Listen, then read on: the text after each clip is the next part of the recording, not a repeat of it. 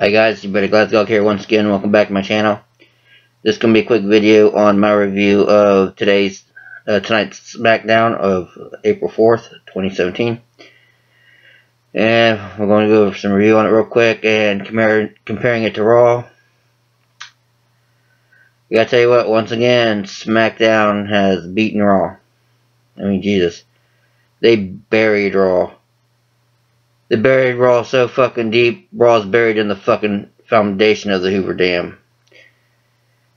Raw's gotta do something quick to get their ratings up to even come comparable to SmackDown.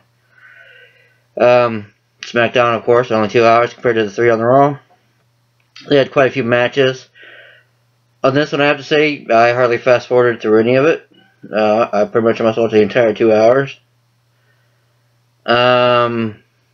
I say, I'm not going to mention every match that was on here, but I think one of the only things I think was slow on the show was the thing with Mojo. The winner of the Battle Royal. I think everything else is pretty good. We had Naomi, the women's champ, versus Alexa Bliss. Naomi won. Submission yet again. We had The Miz and Maurice coming out. Of course, in the backstage, we berate Cena and Nikki, and then after the commercial break, come out dressed as Cena and Nikki and making fun of him.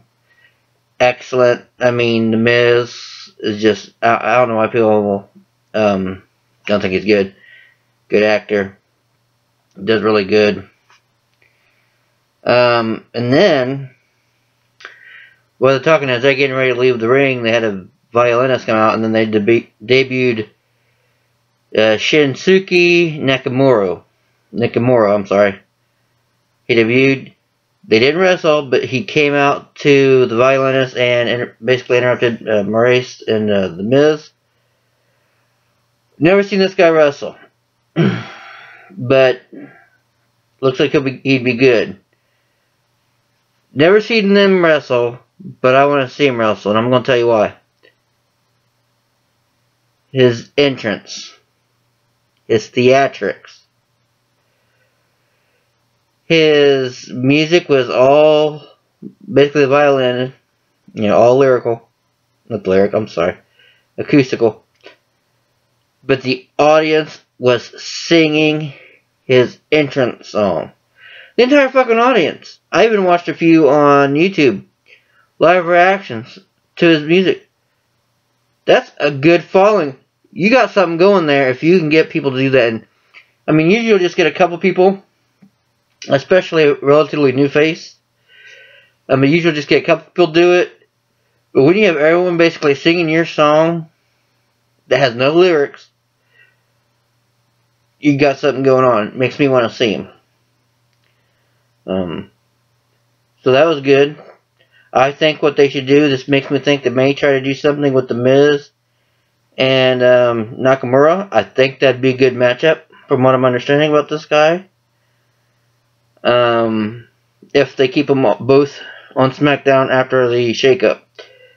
Let's keep going. We'll make this a quick one.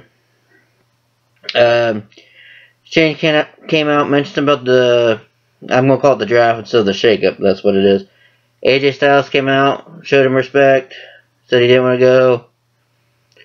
Didn't cause a fight, shook the hand, respected his way out. That's good. Had Randy Orton and Luke Harper taking on Bray Wyatt and Rowan in a tag team match, with Orton winning and Harper winning. There's a few other matches in there. I'm not going to go over them all. They're all pretty good. Some of them I didn't know these people. Some are fairly new. But good.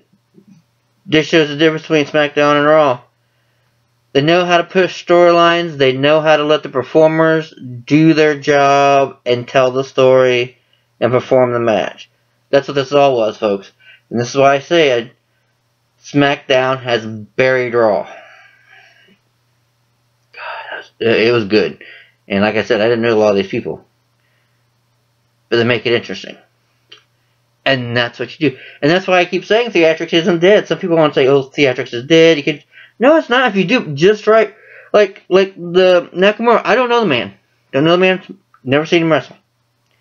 Heard about him. Never seen him wrestle. I want to watch him wrestle. Because if a performer can't get that much of a crowd to get behind him, there's something special there. Now, it could be totally lying. It could totally suck. But right now, that's what it's doing. And SmackDown knows how to do that. So, it was a great SmackDown. I hope you DVR'd it or you seen it. Because if you didn't, you missed a good one. That's it for this one. As always, go down below, like, comment, and subscribe. You guys take care, and I will see you all next time.